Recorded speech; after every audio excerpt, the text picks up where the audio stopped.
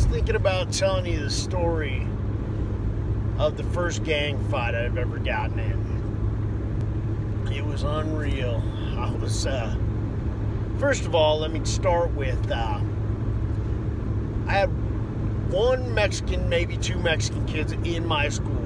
I come from a small redneck town. We don't know anything about gangs. Like, there was a gang in middle school called Purple Burton.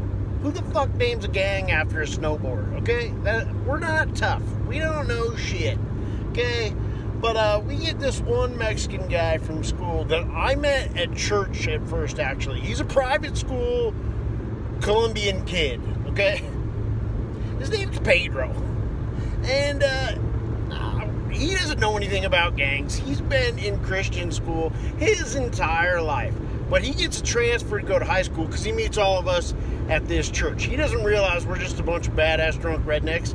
We don't know anything about gangs or anything like that. Neither does he, but he thinks he does. So, anyways, we know him. He's pretty cool, and we're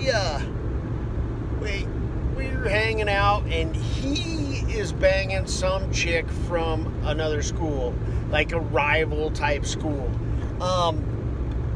It's not really rival, but whatever. We made it that way. And so he ends up banging these girls from another school. And so he runs into these other kids, and they basically make fun of him because we're an all-white neighborhood with all-white kids. And he runs into one other Mexican kid at the other school, like the other Mexican. So, anyways, they talk some shit. And he's like, yeah, well, my buddies will fucking beat your ass, blah, blah, blah. And we're like, he comes to our school, yeah, there's going to be this fucking brawl between these two. We're buying in. We don't fucking know. We don't realize that it's just one dude talking shit. We think that this is on. They're coming after us with trucks and bats and shit. They never show up. But anyways, we go out that Friday night, and we're partying, and we got buddies that are 21 and shit. So I got one buddy that's 21 in the front seat. I'm in the back. There's this other dude, he's like 6'9", supposed to be some karate fucking badass giant, and Pedro in the front seat. And we're rolling a fucking Hyundai. We got this Hyundai with tinted windows, so we think we're fucking boys in the hood, fucking cracking the windows, looking out like we're fucking badasses. Because we're gonna roll out, we're gonna find these dudes that talk some shit. Like we could do some shit, but we don't know. Like, my buddy in the front fights all the time. He looks like this weird-ass kickboxer because he fights like this, and I don't even know what that means, but he gets hit in the face a lot. That's what happens. And, but he throws a punch from the cheap seats, and he usually knocks people out. I don't know how he hits them, but he looks like this. It's fucking crazy. I've never seen anything like it. He thinks he's a badass, and he kind of is. And then there's fucking Pedro, who I don't think's ever been in a fight in his life. I'm pretty sure he can't fight, but he knows this guy in the back that knows karate that's like fucking 6'9". He used to get beat up in school all the time because he wouldn't fight with his karate. I know this, but Pedro thinks he's a badass. I've seen him get beat up since grade school, so I fucking know that he doesn't know shit, but I'll just let him keep telling the story. Either way, here's what happens. We roll up to an AM PM, and we're fucking, thug as could be, I guess. I don't know. As thug as it's gonna get. We got this guy, fucking no fighting karate guy. Me, who's just fucking running my mouth all the time. I got no fighting skills, but I talk a lot of shit. And then fucking a Hispanic guy in the front who's supposed to look like a gangster badass, and he kind of looks like it, but we find out later that he can't fight either. So, anyways, he's like, there's those dudes. They pretty much want to pull him out of the car, and they do. And so, at first, we get out of the car, except for our 6'9" badass, who's fucking karate fight guy, who doesn't get out at all. He doesn't help us at all at first.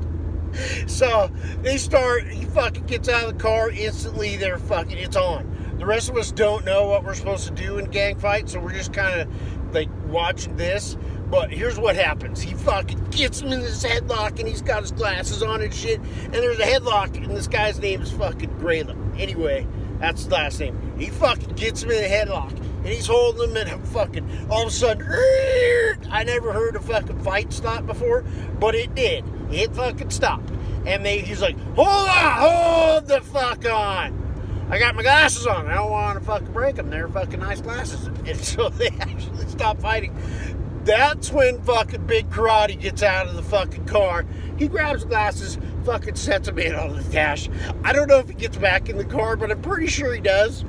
Because he just wanted to protect the glasses, I guess. I don't know. But they stop in the middle of the fight. He's like, oh, the fuck on. They fucking hand the glasses. And then they go, I don't even know how they got, then they go back to fucking, like, still in the headlock. I mean, he should have used that move to get out of the headlock.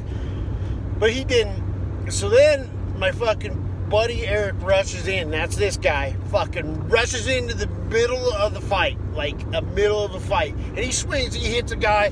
And then so I'm like, fuck, I gotta do something. So I get all tough and I run. I find the fucking smallest guy. I mean, this guy's probably 3'2". I push him because I'm fucking smart. I'm not losing my first gang fight when I'm fucking. So I push a little guy because that's who I am. I'm a giant, and I push this little guy because that makes me tougher. I don't know why, but I was kind of scared. And then what do? I yell, cops! Everybody fucking splits, and then it's just, we're dumb.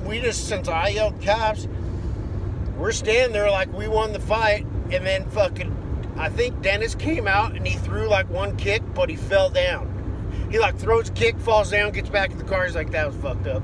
I'm not really good at fighting, and I don't appreciate you guys getting me in fights because I'm a black belt, and I can get in trouble for fighting. And I was like, you didn't do any fighting. You just collected the glasses. You didn't fight anybody. How are you going to get in trouble for sitting in the car? We're trying to buy beer here, and then you do a bunch of not fighting, and you're doing the most whining. Okay?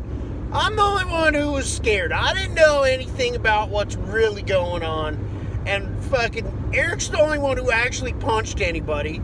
And you're the one worried about getting in a fight. I don't know what happened, but that was my first gang fight. I'm not going to tell you what happened later on. That's going to be a different story.